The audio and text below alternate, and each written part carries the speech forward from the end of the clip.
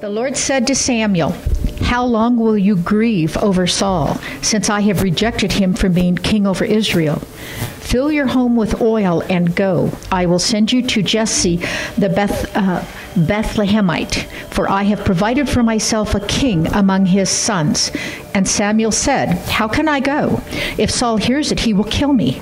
And the Lord said, "Take a heifer with you and say, I have come to sacrifice to the Lord, and invite Jesse to the sacrifice, and I will show you what you shall do. And you shall anoint for me him whom I declare to you." Samuel did what the Lord commanded and came to Bethlehem. The elders of the city came to meet him trembling and said, "Do you come peaceably?" And he said, "Peaceably. I have come to sacrifice to the Lord. Consecrate yourselves and come with me to the sacrifice." And he consecrated Jesse and his sons and invited them to the sacrifice. When they came, he looked on Eliab and thought, "Surely the Lord's anointed is before him." But the Lord said to Samuel, "Do not look on his appearance or on the height of his stature, because I have rejected him. For the Lord sees not as man sees. Man looks on the outward appearance, but the Lord looks on the heart." Then Jesse called Abinadab and made him pass before Samuel. And he said, "Neither has the Lord chosen this one." Then Jesse made Shammah pass by, and he said, "Neither has the Lord chosen this one." And Jesse made 7 of his sons pass before Samuel. And Samuel said to Jesse, "The Lord has not chosen these." Then Samuel said to Jesse, "Are all your sons here?" And he said, "There remains yet the youngest, but behold, he is keeping the sheep." And Samuel said to Jesse, "Send and get him here, for we will not sit down till he comes here." And he sent and brought him. Now he was ruddy and had beautiful eyes and was handsome. And the Lord said, "Arise, anoint him, for this is he." Then Samuel took the horn of oil and anointed him in the midst of his brothers. And the Spirit of the Lord rushed upon David from that day forward. And Samuel rose and went up to Ramah. Blessing to the word of the Lord.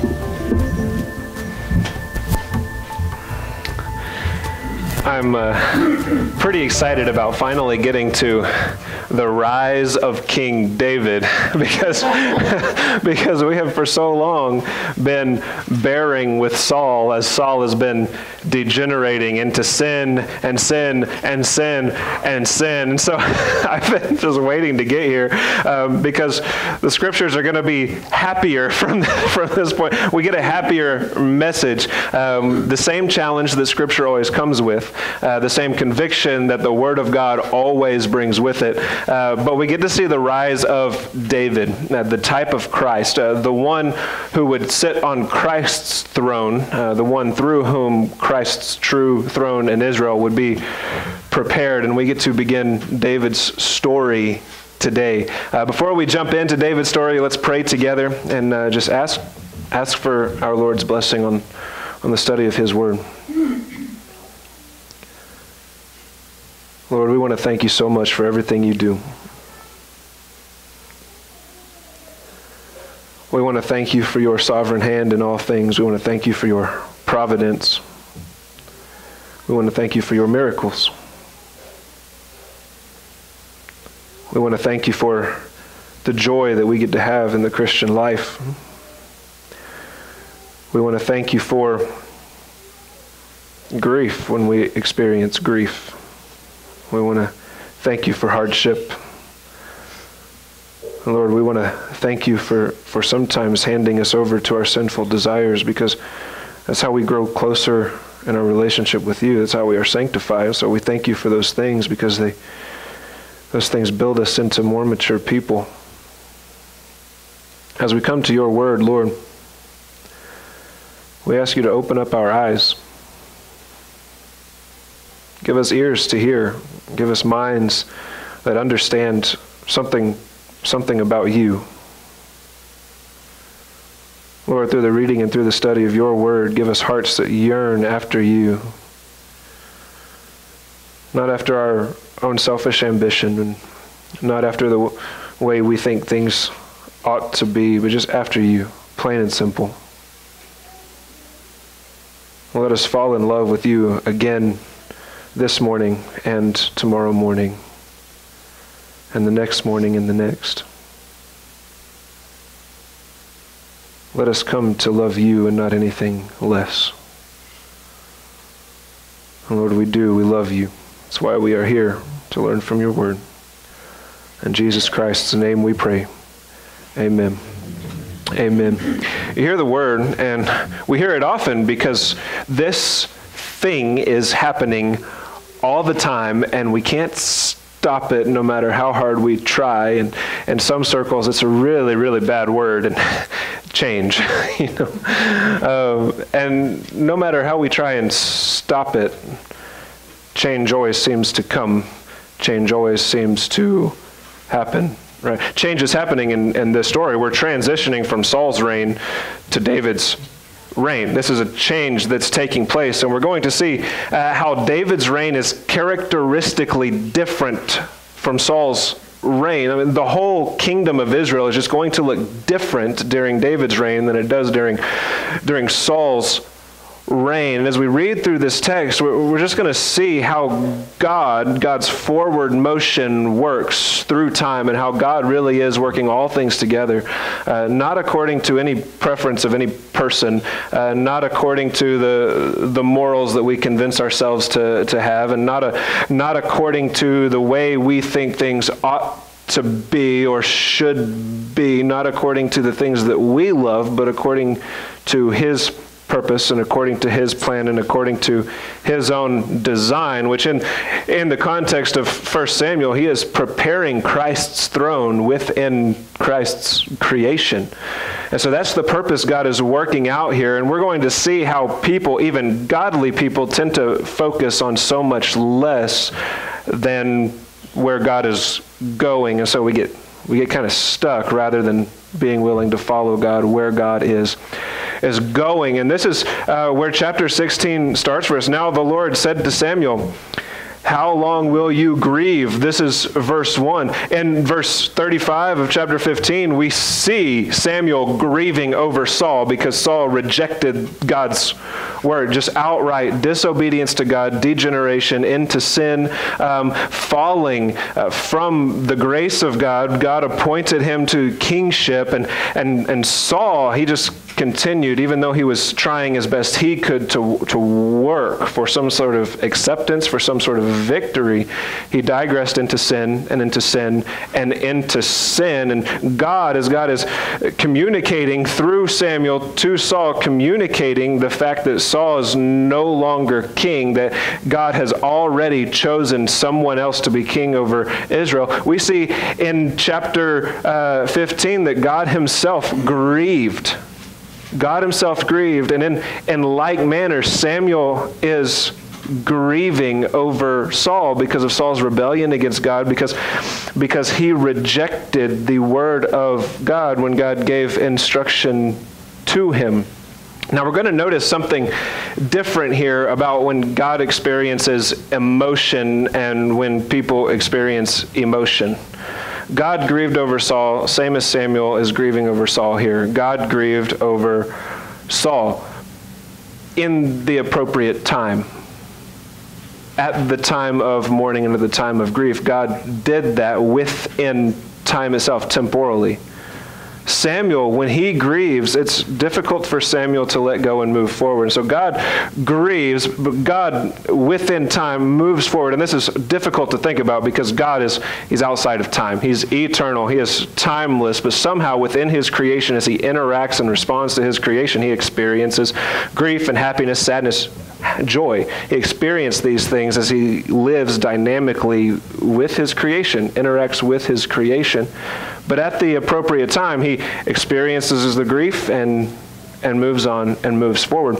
Samuel here gets stuck in his grief, and God asks Samuel, "How long will you grieve over Saul, since I have rejected him from being king over Israel?" This is what I am working out, Samuel. I have rejected Saul I am working it out that Israel will have a new king. I am working this out. How long will you grieve, and how long will you be stuck in your grief over Saul, O Samuel? Now, I recognize that grief is something difficult to talk about, because many of us in different ways experience grief, and many of us know just how difficult it is to actually move past grief, right? We would say, impossible for me to move past certain types of grief, especially the loss of a loved one, someone who is very, very, very close to us. It's so difficult to overcome that grief. In fact, when I talk with Katie about it, we lost a son last year. And Katie had a miscarriage, and that impacts the husband and wife alike. And the wife, in many ways, it affects her more than it does the husband, because the husband's not carrying the child. And we talk about this, and it's like, I don't think it's ever actually possible for someone to overcome that type of grief. Right? I don't actually think it's possible for someone to overcome it. Yet, in Scripture, we see God asking Samuel to move forward. And it's not that Samuel necessarily overcomes or claims victory over grief, but it is that in the appropriate time, Samuel is able to grieve, and then with God's help, or by God's direction, right, God's working all things together, is able to then move forward with the plan of God and with the direction that God has for his life. Now, I'm proud to say here at the church's Sunsites, if you struggle with grief, and the struggle is so deep that you just can't even, we have a grief share program to help with that, and it's very good. Priscilla is sitting right over here. She runs our grief share program, and if you need help through grief, talk with her. Get plugged into that ministry, because it is a good ministry, and the material is biblical, and it is on point. It is so good. I'm proud to say that we have that here. And when we look at this verse, I think that we often get stuck in more things than merely grief. More things than grief hold us back from really following hard after God, after Christ. In 1 Samuel so far, what have we learned about the sovereignty of God, about God's sovereignty? Well, he is sovereign, right? In fact, you look at Romans chapter 10, and the very first confession of the Christian is what? Christ is Lord. That means we recognize he is in charge of all things. There is nothing that is outside of Christ's kingly domain. He is Lord. And that's a statement of sovereignty, the sovereignty of Jesus Christ, the second person of the Godhead. And so we believe as Christians, biblical Christianity states that God is sovereign over all things. And what about God's providence? Who works together all things for his own glory and for the good of those who love him and are called according to his purpose? And that would be God, right? And so we take this statement, how long will you grieve over Saul? And we can use our reasoning skills, our inductive reasoning, and we can arrive at this amazing truth that if God really is working all things together, then by getting stuck in the past the way things used to be, if I say that I would prefer things be this way instead of the way that they are, if I claim that I do not like the way things are because I don't perceive that this is the way things ought to be, that is one of the most definite ways that we can mock the one who actually works all things together. Because things are not the way that they are by accident. And new things don't happen by accident, and old things don't pass away by accident. God really is working all things together. Isaiah chapter 42, verse 9 says this, "The former things have come to pass." This reveals something to us about God's nature. The former things have come to pass. Now I declare new things. This is God speaking through the prophet Isaiah. Now I declare new things. Before they spring forth, I proclaim them to you. There, God takes direct responsibility for new things that happen, and God takes direct responsibility when old things have passed away. Whether we perceive those things as positive or negative, on either side, God is the one who takes direct responsibility for causing those things. God is the causal agent here. And the Bible is clear about this. Now, someone listening who has just done a really cool Bible study in Ecclesiastes will say, now wait a minute, preacher. Ecclesiastes chapter 1, verse 9 says that there is nothing new under the sun. How do we reconcile those two things? If God in the scriptures takes direct responsibility for, within the context of time, temporally causing new things to happen, but is also inspired in his scripture, the statement, there is nothing new under the sun, how do we begin thinking about this work that God is doing where old things are passing away and new things are coming? Is that even possible? Why isn't existence just static? Why do we live in such a dynamic world where culture is changing, where churches change, where families change, where people change, if there is in fact nothing new under the sun? Here I just want to take the opportunity to remind us about context. Right? Last week we saw that context goes in two directions. First of all, if we're studying the scriptures, we have to know the context to know what any author in scripture means. We have to know the context of the verse. And so we have to know the context of Ecclesiastes chapter 1, verse 9. And the same goes living in our current culture, living in our community. We live in a context. And so the Word of God must be communicated in a way that people understand. And we serve people according to needs that they have. And we identify with people because that's how the gospel propagates through the people of God. There is nothing that surprises God. Our community isn't filled with the people our community is filled with by accident. God has worked that together for his good purpose, and he has placed us here for his good purpose. We read Ecclesiastes chapter 1, and we won't turn there and read the whole chapter right now. Write it down, bookmark it, look at it later, and just be sure that I'm right about this, because this is actually kind of cool to think about. In Ecclesiastes chapter 1, when Solomon writes that there is nothing new under the sun, he is referring specifically to the laws of nature after the creation of the sun. Nothing new under the sun, which means after the sun is created, the laws of nature are set in place. There's nothing new about the laws of nature. What God speaks, the laws that God speaks, they do not change because God speaks truth and only truth. And so when God creates the laws of physics, those laws of physics do not change because what God speaks is final, right?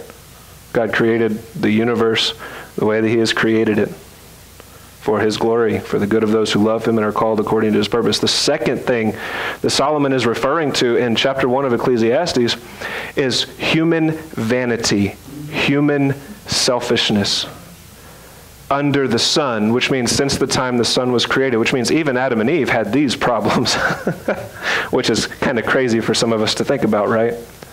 And he's getting at people created in the image of God are not God, which means there's some quality God has that people never had. They just had the image of that quality, and that is righteousness, holiness. And if God is the only righteous one, people are created in his image. That means people have within them the image of righteousness, not righteousness itself. Which means that this vanity that Solomon is writing about in Ecclesiastes, this self-centered, works-based religion, can even be seen in the lives of Adam and Eve. And we do see it. As soon as God gives a command, what happens? Well, people decide they're going to try and work to prove that they are righteous.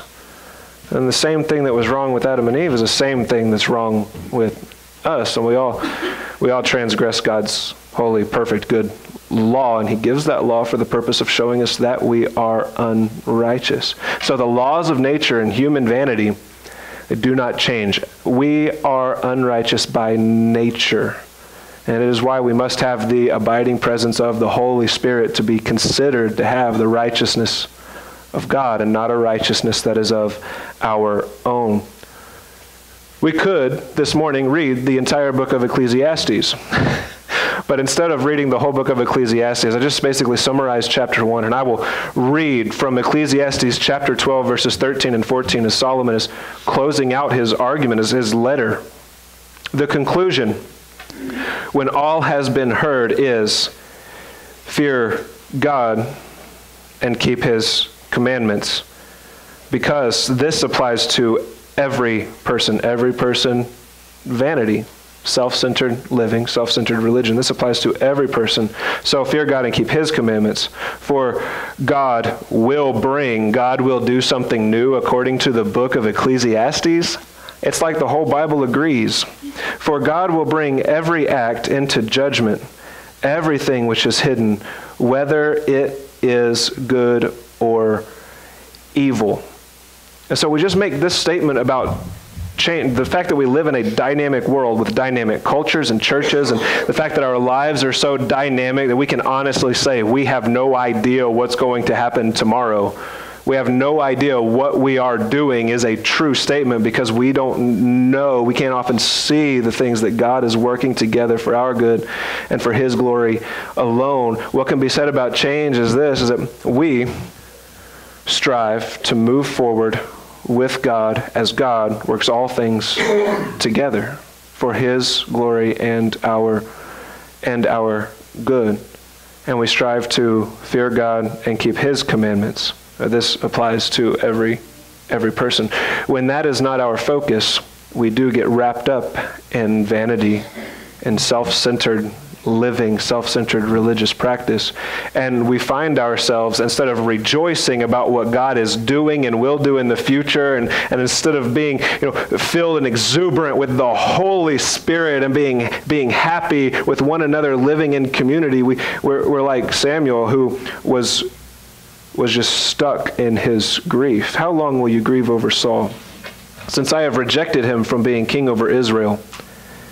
Fill your horn. Instead of grieving, instead of being stuck in your grief, it doesn't mean don't be sad about what Saul did. It means I want you to follow me. Instead of being stuck in your grief, fill your horn with oil and go. I will send you to Jesse the Bethlehemite, for I have selected a king for myself among his sons. Samuel, God says, I have a plan. You don't have to get stuck in your grief. You don't have to get stuck in the past. You can trust that I am working all this together. In fact, I have already chosen a king for myself. Go anoint this king. My plan will move forward because I have declared that it will. And God does this, and he works this. I have found in my own life, in my own ministry even, everything I try and work together fails. And I get frustrated about it. God, why did you? I get frustrated about it. And every time God is like, son, you have no idea what I'm working together. And I am doing it for my glory. So son, just focus on doing what I want you to do. Because I promise it'll turn out way better than anything you could try and work together. Right? We have no idea what we are doing. Let's just follow Christ. But Samuel said, how can I go? Samuel, the prophet of God, now questions God.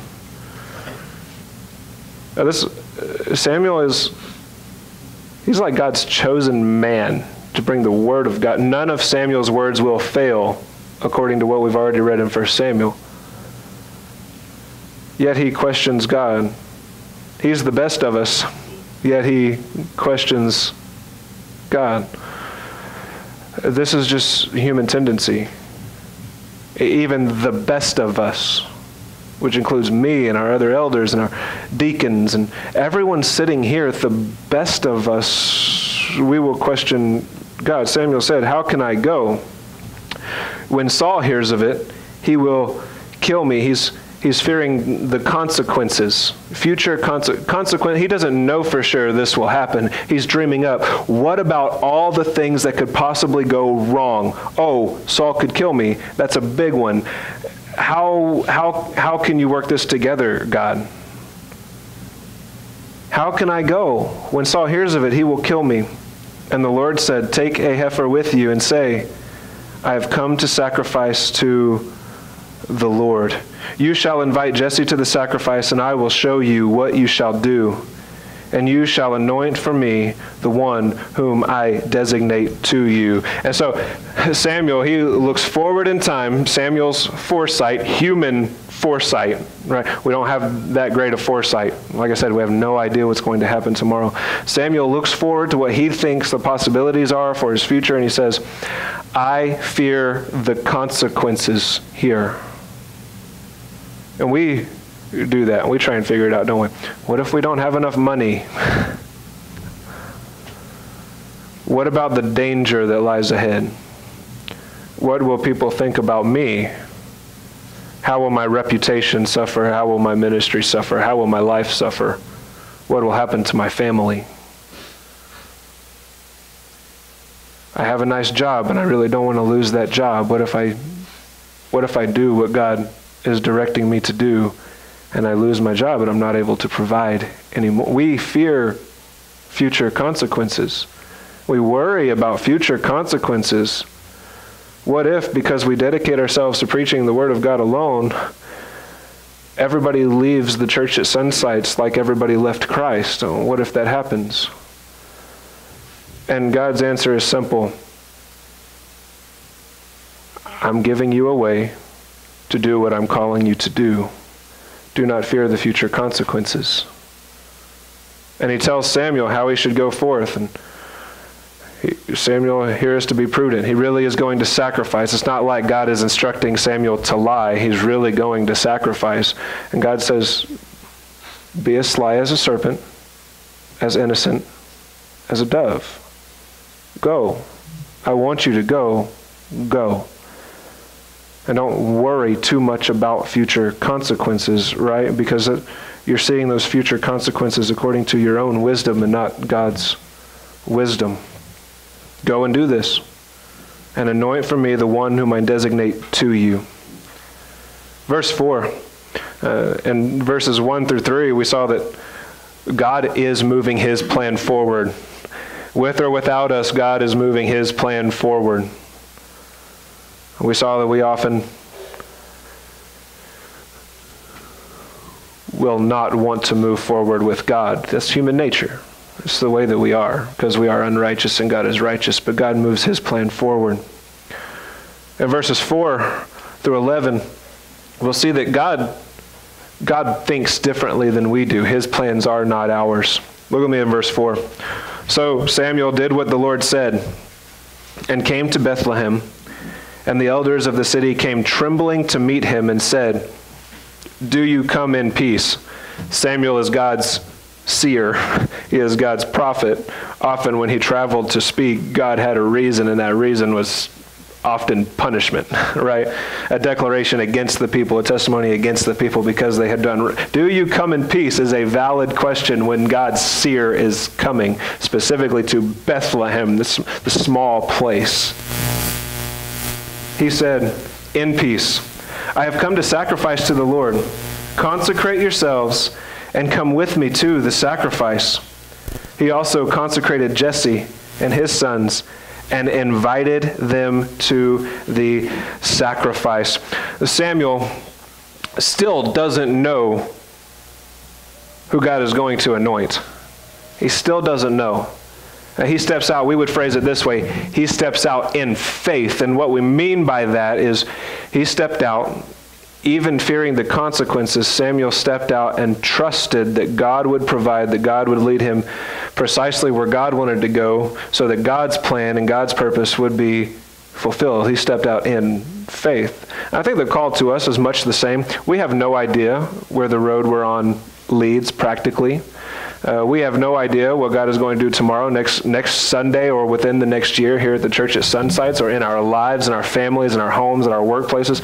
We just don't know. And here we see this amazing example in Scripture where God's prophet, the one who sees, the seer, does not know what God is going to do, who God has chosen, yet he follows God anyway. Verse 6, when they entered, he looked at Eliab, Jesse's oldest son. Now, all the sons are going to come in procession before Samuel, and he's going to select which son God has chosen. Eliab comes, and Samuel thinks, surely the Lord's anointed is before me. All right, stop there. The oldest son of Jesse, Eliab, even as a cool, strong name, Eliab, a strong man because he's in a strong family, a fighting family, a shepherd family. And this guy probably fends off wild animals for a living. Oh, no, probably there. He does fend off wild animals for a living. And he's the oldest son. Of course, this is who God would choose as king. But the Lord said to Samuel, verse 7, do not look at his appearance or at the height of his stature, because I have rejected him. Oh, okay. For God sees not as man sees. For man looks at the outward appearance, but the Lord looks at the heart. We try our best to make judgment calls all the time about all sorts of things. And we try and figure out in our minds, this is what God wants. Surely this is what God wants. And whatever it is, right? We can apply this to any situation, any circumstance. I think God would like this, and the answer we receive from Scripture when we do that, when we make judgment calls for our own lives, when we try to make very specific plans, when we try and choose what we're going to do, when we try to hold on to whatever it is that we like, and when we try to gain whatever it is that we think we will like, God's answer is this: all you see is outward appearance. You don't have the ability to look at the human heart. You don't have the ability to see the nature of things as I have created them, as I have set them in motion according to my plan. You don't have this ability because you are not God. God thinks about things differently than Andrew Cannon thinks about things. And this is humbling for me because I see myself as a pretty smart guy. And I see many of you as just really intelligent people. And yet when it comes to this, everybody is on equal ground because none of us can see. None of us think like God thinks. None of us have eyes to see like this. We can't make judgment calls like God makes judgment calls. And here God tells us flat out, outright, man looks at the outward appearance, but the Lord looks at the heart. Well, plain and simple. And he doesn't qualify that. He just says, this is matter-of-factly true. Samuel, stop trying to figure this out. I will show you who to choose. And for us, it's God saying, I will show you which direction to go. I will show you which church you need to attend. I will show you how I want you to preach my scriptures. I will show you. Stop worrying about the future.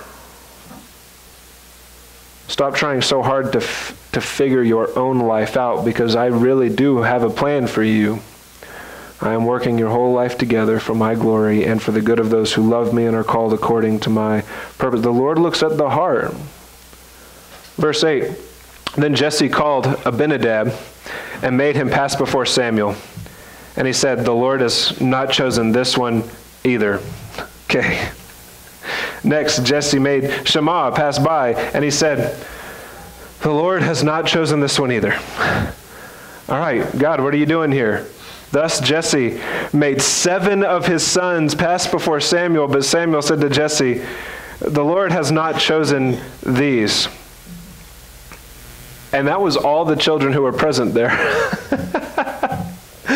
This is everyone here, Lord. Everyone that Jesse brought to the sacrifice, all of the worthy candidates, they're here. And you said no to all of them. What are you doing? And Samuel said to Jesse, are these all the children? Is this everybody? Is this everybody that you brought to this sacrifice? And he said, there remains yet the youngest, and behold, he is tending the sheep. He was not worthy to be here with you, O seer. We needed the one who wasn't worthy to tend the sheep while us, the important people, while we met with you, right? He was tending the sheep. And then Samuel said to Jesse, send and bring him, for we will not sit down until he comes here. Sit down there, a reference when people would sacrifice, the sacrifice of thanksgiving, they would partake of the sacrifice. They would eat. We will not sit down and eat of this sacrifice until the youngest comes. We see that God's way of doing things, his way of thinking about things, isn't like ours at all. Yet we always seem to find a way to question how things are and to condemn, we said this a little bit last week, to condemn what's going on in the political world, to condemn what's going on socioeconomically, to complain about the bad, terrible, immoral things that people are doing outside the walls of the proverbial church. That's the tendency of the human heart, the bending of the human heart. And God's response is, you are only looking at the outside, and you are incapable of seeing things for what they truly are. Trust me, son. Trust me, daughter. I know what I'm doing. I know what I am working together for my glory, and if we belong to Christ, for our good. Which means we can be joyful no matter what's happening in the world, what's happening in the church, what changes are taking place anywhere. And that's simply called contentment. We find contentment when we trust in our Father, Christ. Verses 12 and 13, we're just going to take a moment and introduce King David. Ladies, don't get too excited here. So he sent and brought him in. Now he was rugged. He was a rugged man. A rugged man with beautiful eyes and a handsome appearance. He was a cowboy. We like that in Arizona, right? Beautiful eyes and a handsome appearance. And the Lord said, arise, anoint him, the youngest, the unworthy one, the one who didn't even come to the sacrifice. Anoint him, for this is he. Verse 13, then Samuel took the horn of oil and anointed him in the midst of his brothers. And the Spirit of the Lord came mightily upon David from that day forward. And Samuel arose and went to Ramah. Now check this out. This is the coolest thing about the passage, because immediately we see a contrast between King David, who is being anointed here, and King Saul, in whom we saw degeneration into sin and sin and sin, right? Saul, he was moved by the Holy Spirit on two occasions. Once at Bethel, when he was moved by the Spirit to worship God, and once when he was fighting the Ammonites. And the Holy Spirit moved him to unite Israel in the fight against the Ammonites, the treacherous people. And then we didn't see the Holy Spirit move Saul again. Two occasions. Look at the wording here. The Spirit of the Lord came mightily upon David from that day forward.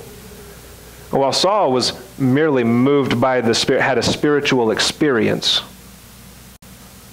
the Holy Spirit is actually going to abide with David all the days of David's life.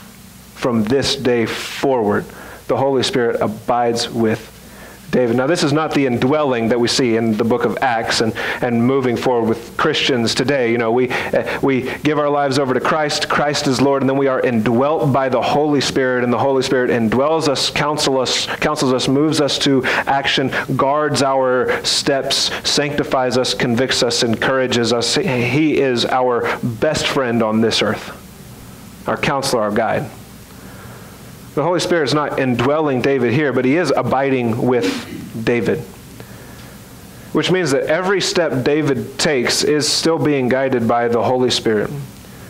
When David is given over to sin, it's because the Holy Spirit allows it. The Holy Spirit is abiding there. The Holy Spirit could guard David from sin if the Holy Spirit wants to. But when David is handed over to sin, the Holy Spirit is there and allowing it to happen. When David succeeds, it's the Holy Spirit there. And we wonder why Saul could degenerate into sin after having a spiritual experience. And David doesn't degenerate into sin, but he is a man after God's own heart, even though in spite of his sin. The difference is this: one had the abiding presence of the Holy Spirit, and one did not. And this is why David's reign will be so crucial in establishing Christ's throne on this earth. And as we continue through David's story, through the rest of 1 Samuel, we're just going to see how the Holy Spirit is this abiding presence for David. And we'll keep this fact in mind. The Holy Spirit is here. The Holy Spirit is abiding with David from this day forward. Brothers and sisters, He's alive, first of all. Like, God is alive. And proof that God lives is that God is working all things together. And our tendency to complain, to criticize new things and try and hold on to old. Now, I'm not saying there aren't old things that are positive that pass away. Oh, there certainly are. Right? Things that ought to be celebrated. Things that ought to be honored. When God works things together, though, and those things that are positive pass away, we understand that's the providence of God at work. And when new things come, whether positive or negative from our perspective, we understand that's the providence of God working things out. Proof that God lives, proof that our God is alive, is the fact that we live in such a dynamic world. Dynamic cultures. When cultures change, it's proof that God is alive, right? Even if those cultures are in large part turning away from God and away from Christianity and away from the Bible, the fact that there is any change going on whatsoever, it's proof that God is alive. When churches change, when congregations grow and shrink, when we become more mature, or when false churches digress into sin, and that kind of change is going on, when new things are happening at a church, that's proof that God is alive, things to celebrate, because of the simple fact that God is sovereign and He is providential, and He leads, He convicts the leaders of the church to go in a certain direction. And if we are to fall, then it is God who is even in charge of that. And God really is in charge of all things. It is God who causes revival in a community by His providence. And it is God who allows there to be a drought for a time for His glory and for the good of those who love Him and are called according to His purpose for their sanctification. When finances are low at a church or in a household or a business or a charity organization or whatever, it's just because of the providential hand of God. When we succeed, when we are well-to-do, it's just because of God's providence. And all things belong to Him, are guided by Him. The two things that remain the same through all time, the laws of nature and human vanity. So just the challenge today, brothers and sisters, is for us not to think more highly of ourselves than we ought. For us to really trust in God's providence. Man plans and God laughs. You've heard that one. The text today would affirm that. I don't know about the laughing part. It's more like He takes us like loving children and says, you're not seeing things the way that I've created them. Trust me, I know what I'm doing. Stop trying to figure it out on your own. And that's the challenge for us this morning.